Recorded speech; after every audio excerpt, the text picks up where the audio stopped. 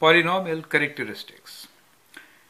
Here is an interesting question on number of turning points.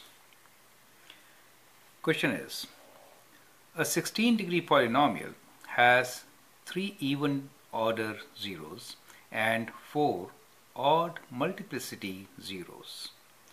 How many turning points will this polynomial have? It's a multiple choice question. The choices are 6, 7, 8, 9, 10 or 15. You can pause the video and answer the question. Here is my suggestion. When we say a 16-degree polynomial, then the maximum number of turning points can be 15 and the minimum should be 1. Since it's even degree, so the polynomial has to turn. So the number is between 1 to 15, any odd number. That's kind of important to understand. Now in this particular case, we are given a polynomial that has 3 even order zeros. 3 even order zeros, let's write down 3 even order zeros. And we are given 4 odd multiplicity. 4 with odd multiplicity also means order, is one and the same thing. Zeros. Now we need to figure out how many turning points will there be. Well, the formula for turning points can be written as, let me write down the formula here. Number of turning points, let's say T dot P, turning points is equals to number of zeros minus 1 plus number of even zeros.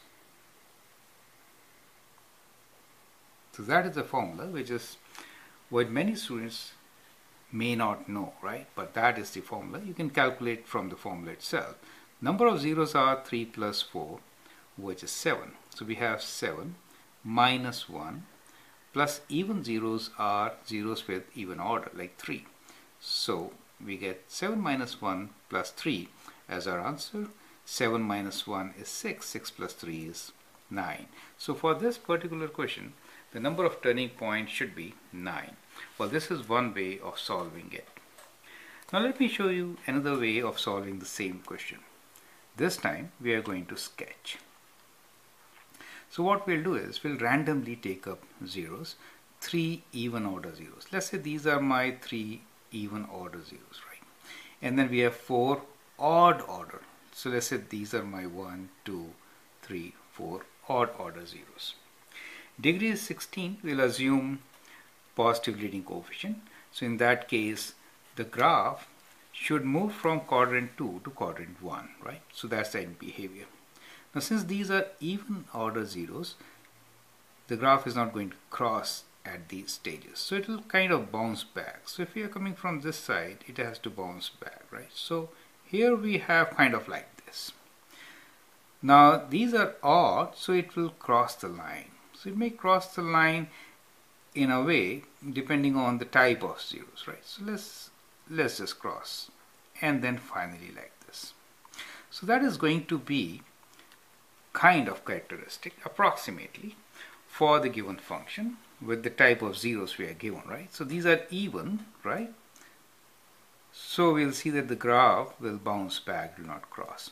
But it adds 2 additional turning points. Let's count the turning points now.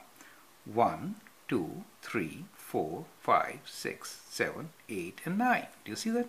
So you can actually sketch and count the number of turning points. You get the same answer, 9. Therefore, option D is just the right option, right? I hope you understand the method. I'm Anil Kumar and you can subscribe to my videos to learn more about polynomials and its characteristics. Thank you and all the best.